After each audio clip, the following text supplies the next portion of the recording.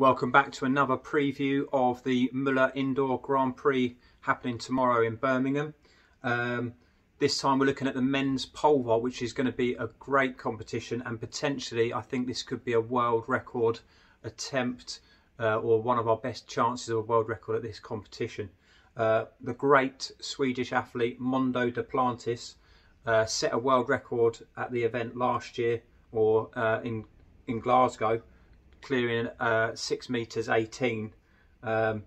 So he's in good form this year. I think he's been over 6 meters a number of times, so he's going to be kind of the man to beat, and it'd be interesting to see how high he can go.